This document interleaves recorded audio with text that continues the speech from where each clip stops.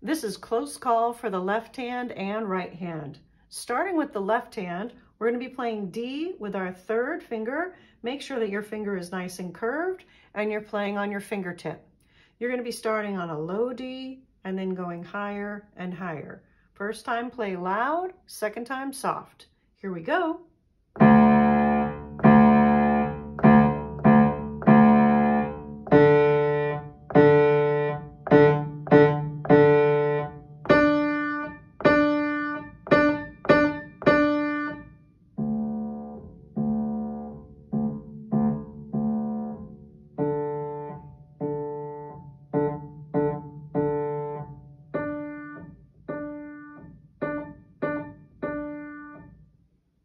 Now we're going to start in the middle of the piano and play C with our right third finger. Here we go.